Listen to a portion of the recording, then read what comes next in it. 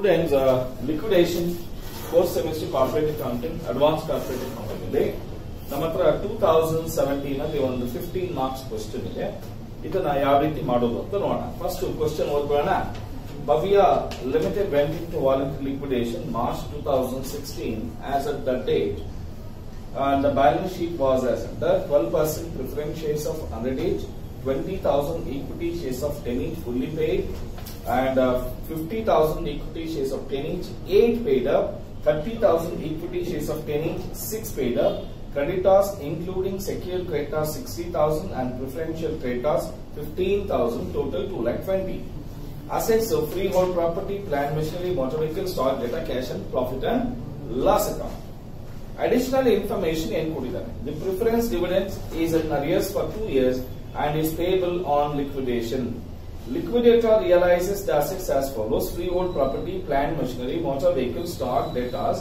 Liquidation expenses 5,000. Liquidator entitled 3% on assets realized excluding cash, 2% on amount paid to unsecured creditors including preferential creditors. You are required to prepare final statements of account and calculate the final payment per each category of equity share. So each equity share ಗೆ ಎಷ್ಟೆಷ್ಟು ದುಡ್ಡು ಕೊಡ್ತೀವಿ ಅಂತ ನೋಡ್ಬೇಕು. ಈಗ ನಮ್ಮ ಹತ್ರ cash in hand first ಇದೆ, ಕರೆಕ್ಟಾ? So cash in hand ಎಷ್ಟಿದೆಯಪ್ಪ? 30,000 rupees cash in hand ಇದೆ. ಆಮೇಲೆ ಟು ಬ್ಯಾಂಕ್ ಅಕೌಂಟ್ ಯಾವ್ಯಾವ ಅಸೆಟ್ಸ್ ಎಷ್ಟೆಷ್ಟು ಸೇಲ್ ಆಗಿದೆ. Assets realised, free hold property ಎಷ್ಟು ಸೇಲ್ ಆಗಿದೆ? 7 lakhs ಸೇಲ್ ಆಗಿದೆ. ಅಡ್ಜಸ್ಟ್ಮೆಂಟ್ ನೋಡ್ಬೇಕು, ಓಕೆನಾ? ಹಾಗೆ ಪ್ಲಾಂಟ್ ಅಂಡ್ ಮೆಷಿನರಿ 2,50,000. ಆಮೇಲೆ ಮೋಟಾರ್ ವೆಹಿಕಲ್ಸ್ 40,000. ಆಮೇಲೆ ಸ್ಟಾಕ್ 1,75,000. ಆಮೇಲೆ ಡೆಟಾರ್ಸ್ 80,000. ಆಮೇಲೆ ದಟ್ಸ್ ಆಲ್ ರೈಟ್. ಸೊ ನಮಗೆ ಬ್ಯಾಲೆನ್ಸ್ ಶೀಟ್ ಅಲ್ಲಿರೋದು ಇಷ್ಟೇ ಅಸೆಟ್ಸ್ ಎಲ್ಲ ಸೇಲ್ ಆಗಿದೆ. ಟೋಟಲ್ ಮಾಡಿದ್ರೆ ಎಷ್ಟು ಬರುತ್ತೆ ಅಂದ್ರೆ 5, 15, 19, 24, 10, 12, 1,45,000 rupeesಗೆ ಸೇಲ್ ಆಗಿದೆ. ಈಗ I will keep 1,45,000 rupees in the total part. ಓಕೆನಾ? 1,75,000 and 1,75,000. ಓಕೆನಾ? ಈಗ ಇರೋ ದುಡ್ಡಲ್ಲಿ ಯಾರ್ಯಾರಿಗೆ ಎಷ್ಟೆಷ್ಟು ಕೊಡಬೇಕು. ಇಲ್ಲಿ ನಮಗೆ ಲಯಬಿಲಿಟಿ ಸೈಡ್ ಅಲ್ಲಿ ನೋಡಿ, ಕ್ರೆಡಿಟಾರ್ಸ್ ಇನ್ಕ್ಲೂಡಿಂಗ್ ಸೆಕ್ಯೂರ್ಡ್ ಕ್ರೆಡಿಟಾರ್ಸ್, ಕರೆಕ್ಟಾ? ಹಾಗಾದ್ರೆ ಫುಲ್ಲಿ ಸೆಕ್ಯೂರ್ಡ್ ಕ್ರೆಡಿಟಾರ್ಸ್ ನಮ್ಮ ಹತ್ರ ಎಷ್ಟಿದೆಯಪ್ಪ? 60,000 rupees ಇದೆ. ಇದನ್ನ ಫಸ್ಟ್ ಪೇಮೆಂಟ್ ಮಾಡೋಣ.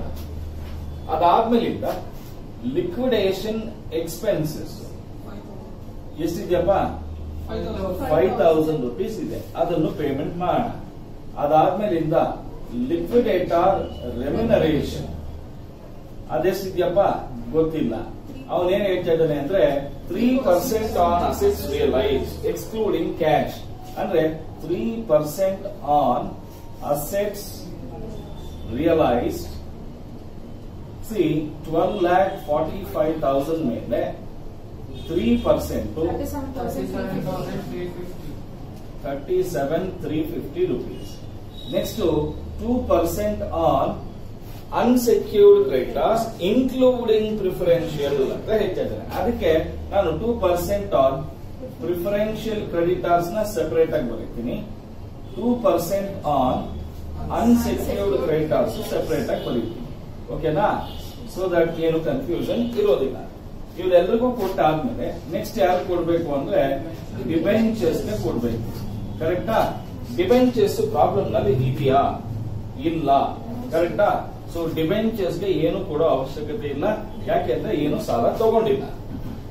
ಡಿಬೆಂಚರ್ಸ್ ಆದ್ಮೇಲಿಂದ ಪ್ರಿಫರೆನ್ಷಿಯಲ್ ಕ್ರೆಡಿಟಾರ್ಸ್ ಗೆ ಕೊಡ್ಬೇಕು. ಎಷ್ಟಿದೆ ಪ್ರಿಫರೆನ್ಷಿಯಲ್ ಕ್ರೆಡಿಟಾರ್ಸ್? 15,000 rupees ಇದೆ. ಫುಲ್ ಕೊಡಬಹುದಾ? ಎಸ್, ಫುಲ್ ಕೊಡಬಹುದು. ಬೇಕಾದಷ್ಟು ದುಡ್ಡಿದೆ. ಹಾಗಾದ್ರೆ ಫುಲ್ ಕೊಡೋ ಹಾಗಿದ್ರೆ 15,000 ಮೇಲೆ 2% ಎಷ್ಟು ಬರುತ್ತೆ? 300 rupees ಬರುತ್ತೆ. ಕರೆಕ್ಟಾ? ಹಾಗೆ ಅನ್ಸೆಕ್ಯೂರ್ಡ್ ಕ್ರೆಡಿಟರ್ಸ್ ನೋಡಿ, ಅನ್ಸೆಕ್ಯೂರ್ಡ್ ಕ್ರೆಡಿಟರ್ಸ್ ಎಷ್ಟಿದೆ ಅಂದ್ರೆ ಟೋಟಲ್ ಕ್ರೆಡಿಟರ್ಸ್ 2,20,000 ಇದೆ. ಇದರಲ್ಲಿ 60,000 ಸೆಕ್ಯೂರ್ಡ್, 15,000 rupees ಏನಿದು ಪ್ರಿಫರೆನ್ಷಿಯಲ್. ಹೋದ್ರೆ ಇನ್ನೆಷ್ಟಿರುತ್ತಪ್ಪ? 1,45,000 ಇರುತ್ತೆ. ಇದರ ಮೇಲೆ ಫುಲ್ ಅಮೌಂಟ್ ಕೊಡ್ಬೋದಲ್ವಾ? ಫುಲ್ ಅಮೌಂಟ್ ಕೊಡಬಹುದು. ಓಕೆನಾ? ಅಲ್ಲಿಗೆ 1,45,000 ಮೇಲೆ 2% ಕಮಿಷನ್ ಬೇರೆ ಕೊಡ್ಬೇಕು. ಕರೆಕ್ಟಾ? 2,900 rupees ಕೊಡಬಹುದು. ಕರೆಕ್ಟಾ? ನೋಡಿ, ಇದಕ್ಕೆ ಏನು ಸಪರೇಟ್ ಆಗಿ ನೋಟ್ ಕೊಡೋ ಅವಶ್ಯಕತೆ ಇಲ್ಲ, ಯಾಕೆಂದ್ರೆ ಕ್ಲಿಯರ್ ಆಗಿದೆ. ಕರೆಕ್ಟಾ? ನೆಕ್ಸ್ಟ್ ಇವ್ರಿಗಾದ್ಮೇಲಿಂದ ನೆಕ್ಸ್ಟ್ ಯಾರು ಕೊಡ್ಬೇಕು? ಶೇರ್ ಹೋಲ್ಡರ್ಸ್ ಕೊಡ್ಬೇಕು. ಕರೆಕ್ಟಾ? ಈಗ ಶೇರ್ ಹೋಲ್ಡರ್ಸ್ಗೆ ಕೊಡ್ಬೇಕಾದ್ರೆ ಫಸ್ಟ್ ಅದರಲ್ಲಿ ಯಾರು ಕೊಡ್ಬೇಕು? ಪ್ರಿಫರೆನ್ಷಿಯಲ್ ಕ್ರೆಡಿಟರ್ಸ್ ಕೊಡ್ಬೇಕು. ಐ ಮೀನ್ ಶೇರ್ ಹೋಲ್ಡರ್ಸ್ ಕೊಡ್ಬೇಕು. C 12% preference share holders. ನೋಡಿ, ಈ 12% ಪ್ರಿಫರೆನ್ಸ್ ಶೇರ್ ಹೋಲ್ಡರ್ಸ್ಗೆ ಆರಾಮಾಗಿ ಕೊಡೋಣ. ಅಡ್ಜಸ್ಟ್ಮೆಂಟ್ ಅಲ್ಲಿ ಏನಾಯ್ತಾ ಇದೆ ನೋಡಿ.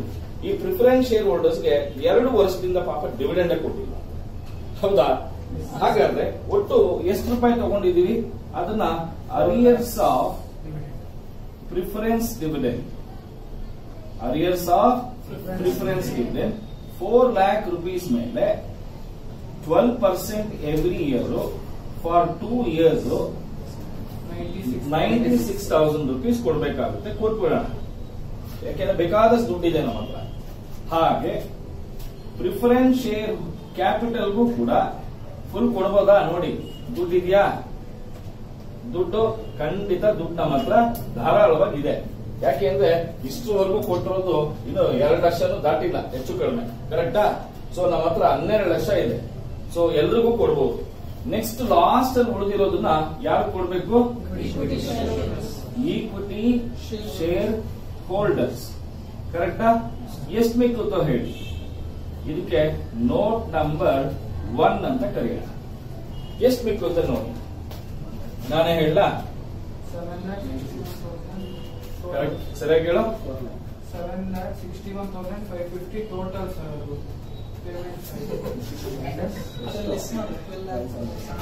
ಯಾಕೆ ನೀನ್ ಹಿಂಗೆ ಮುಂಚೆಯಿಂದ ಉದ್ದಾಗಿಂದ ಹಿಂಗೇನೆ? 5,13,000. ಅಲ್ಲಿಗೆ ಇಷ್ಟು ದುಡ್ಡು ಈಕ್ವಿಟಿ ಶೇರ್ ಹೋಲ್ಡರ್ಸ್ಗೆ ಕೊಡ್ಬೋದು. ಕರೆಕ್ಟಾ? ಏನು ಅರ್ಜೆಂಟ್ ಏನಿಲ್ಲ, ನಿಧಾನಕ್ಕೆ ಕಲಿಯೋಣ. ಸೊ ಎಲ್ರಿಗೂ ಕೊಟ್ಟಾದ್ಮೇಲೆ ಈಕ್ವಿಟಿ ಶೇರ್ ಹೋಲ್ಡರ್ಸ್ಗೆ ಇಷ್ಟು ಕೊಡ್ಬೋದು. ನಮ್ ಕ್ವಶನ್ ಅಲ್ಲಿ ಏನ್ ಕೇಳಿದಾನೆ ಗೊತ್ತಾ? ಇಲ್ಲಿ 3 ಜಾತಿ ಈಕ್ವಿಟಿ ಶೇರ್ ಹೋಲ್ಡರ್ಸ್ ಇದ್ದಾರೆ. ಒಬ್ರು 10 ರೂಪಾಯಿಗೆ 10 ರೂಪಾಯಿ ಕೊಟ್ಟವ್ರೆ, ಒಬ್ರು 10 ರೂಪಾಯಿಗೆ 8 ರೂಪಾಯಿ ಕೊಟ್ಟಿದ್ದಾರೆ, ಇನ್ನೊಬ್ರು 10 ರೂಪಾಯಿಗೆ 6 ರೂಪಾಯಿ ಕೊಟ್ಟಿದ್ದಾರೆ. ಈಗ ನೋಡಿ, 10 rupees, 8 rupees, 6 rupees. ಈಗ ಫಸ್ಟ್ ಇವ್ 3 ಜನದಲ್ಲಿ ಯಾರಪ್ಪ ಜಾಸ್ತಿ ಕೊಟ್ಟಿರುತ್ತೋ ಅಲ್ಲಿಗೆ ಫಸ್ಟ್ ಇವನಿಗೆ 2 rupees ಕೊಟ್ಬಿಟ್ರೆ ಎಷ್ಟಾಗ್ತಾನಪ್ಪ? 8 ಆಗ್ತದೆ. ಈಗ 888 ಕರೆಕ್ಟಾ? ಅಥವಾ ಇವನ ಲೆವೆಲ್ ಬರಬೇಕು ಅಂದ್ರೆ ನಾವ್ ಎಷ್ಟು ಕೊಡ್ಬೇಕಾಗುತ್ತೆ? 4 rupees ಕೊಡೋಣ. ಆಗ ಎಷ್ಟಾಯ್ತು? 6 rupees ಆಯ್ತು. ಈಗ ಈ 3 ಜನದಲ್ಲಿ ಹೌದಾ ಜಾಸ್ತಿ ಯಾರಿಗೆ ಇದ್ದ? ಇವ್ರಿಗೆ. ನೆಕ್ಸ್ಟ್ ಇವ್ರಿಗೆ 2 ರೂಪಾಯಿ ಕೊಟ್ಬಿಟ್ರೆ ಆಗ 3 ಜನ ಏನಾಗ್ತಾರೆ? 6 ರೂಪಾಯಿ ಆಗ್ತಾರೆ. ಕರೆಕ್ಟಾ? ಸೊ ಈಗ ನೋಟ್ ನಂಬರ್ 1 ಏನಂತ ಬರೀತೀರಾ? Payment made to equity share holders. ಓಕೆನಾ? ಫಸ್ಟ್ ಅಲ್ಲಿ 10 rupees paid up will get first ಎಷ್ಟಪ್ಪ ಬರುತ್ತೆ? ಹಂಗೆ 4 rupees per share. ಕರೆಕ್ಟಾ? ಈಗ ಸೆಕೆಂಡ್ ಒನ್ ನಮಗೆ 8 rupees paid up will get how much? 2 rupees. Third one 6 rupees paid up will get don't know. ಕರೆಕ್ಟಾ? ಗೊತ್ತಿಲ್ಲ. ಕರೆಕ್ಟಾ ಇಲ್ವಾ? ಈಗ ಟೋಟಲ್ ಅಮೌಂಟ್ ಎಷ್ಟಪ್ಪ ಇದೆ ನಮ್ಮ ಹತ್ರ ಅಂದ್ರೆ 5,13,450 rupees ಇದೆ.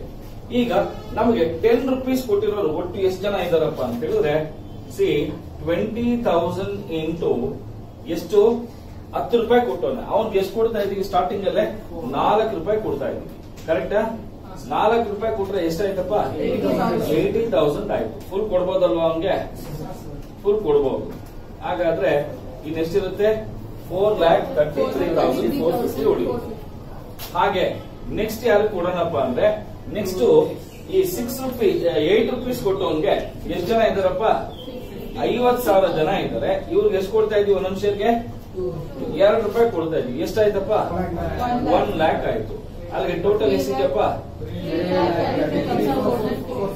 3,33,450 ಈಗ ನೆಕ್ಸ್ಟ್ ಕೊಡ್ಬೇಕಾದ್ರೆ 6 ರೂಪಾಯಿ ಎಷ್ಟು ಜನ ಕೊಟ್ಟರಪ್ಪ 30,000 ಜನ ಕೊಟ್ಟವ್ರೆ ಕರೆಕ್ಟಾ ಈಗ 30,000 ಜನ ಕೊಟ್ಟವ್ರಿಗೆ ನಾವು ಎಷ್ಟು ಕೊಡಕ್ ಆಗೋದಿಲ್ಲ ಎಷ್ಟು ಕೊಡೋದಕ್ಕೆ ಆಗೋದಿಲ್ಲ ಹಾಗಾದ್ರೆ 3,33,450 rupees ಈ ದುಡ್ಡು ಟೋಟಲ್ ಎಷ್ಟು ಜನಕ್ಕಾಯ್ತು 1 lakh ಆಯ್ತು ಕರೆಕ್ಟಾ ಯಾಕೆಂದ್ರೆ ಇವನು 10 ಕೊಟ್ಟಿದ್ದ ಇವನು 10 ರೂಪಾಯಿ ಕೊಟ್ಟಿದ್ದ ಫಸ್ಟ್ 4 ಕೊಟ್ವಿ ಈಗ ಏನಾದವನು 6 ರೂಪಾಯಿ ಅಲ್ಲ 6 ಪ್ಲಸ್ 6 ಇವನು ಕೊಟ್ಟಿದ್ದು ಇವನು ಹೆಂಗ್ ಕೊಟ್ಟಿದ್ದ ಅದಕ್ಕೆ 2 ಕೊಟ್ರೆ 3 ಜನ ಏನಾದ್ರು 6 ಜನ ಆದ್ರು ಅಲ್ಲಿಗೆ ಒಟ್ಟು 20,000 50,000 30,000 ಟೋಟಲಿ ಎಷ್ಟು ನಂಬರ್ ಆಫ್ ಶೇರ್ಸ್ ಇದ್ದಾರೆ 1 lakh ಶೇರ್ಸ್ ಇದ್ದಾರೆ ಹಾಗಾದ್ರೆ 3,33,450 ಡಿವೈಡೆಡ್ ಬೈ 1 lakh ಅಂತ ಹೇಳಿದ್ರೆ ಒಬ್ಬೊಬ್ಬರಿಗೆ ಎಷ್ಟು ಬರುತ್ತೆ